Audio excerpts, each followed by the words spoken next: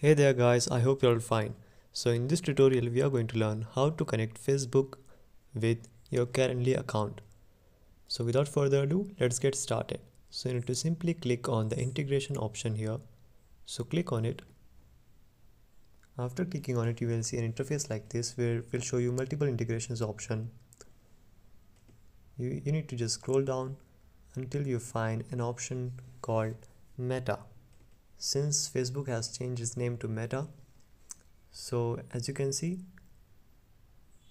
okay,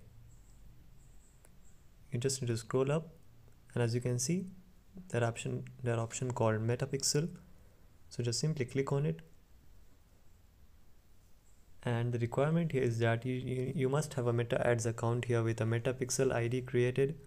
So I'm hoping you know where is your Metapixel ID. You can also click on that blue link. You just need to paste your ID here. I currently don't have my ID. This will be the last option that you'll need to do. You just need to click on save and it will be done.